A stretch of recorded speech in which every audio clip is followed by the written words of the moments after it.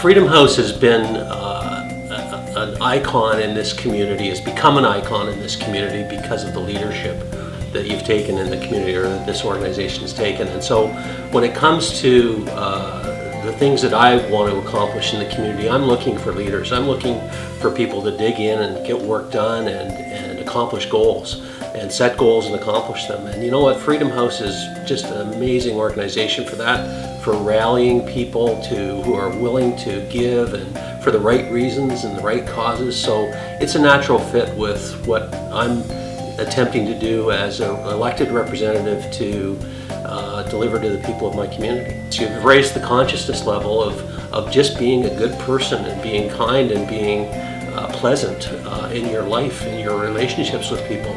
And it's really, that's the flow through of the gospel. And the gospel says that you shall reach people wherever you can reach them.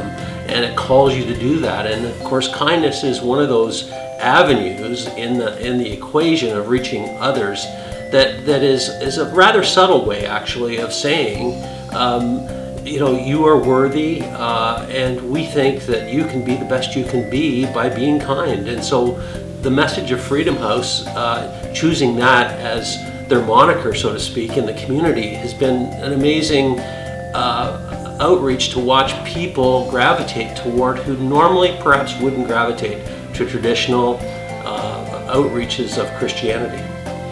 It's the fact that you find a need and you fill it. So in business, like as in any part of your life, if you're looking for a need out there, and there are many needs of different types, in this case with the outreach of Freedom House, it's delivering the message of the gospel to people and growing Christianity in our community.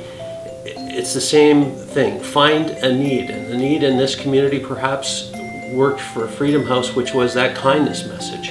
It may be a different message in another community. It may be completely different, but it's a message that that kind of leads people in the right directions to make the right choices in their lives, and to you know, basically, if they do nothing else, if they never really get involved in the organization, perhaps you've touched them in a way that they are better people for.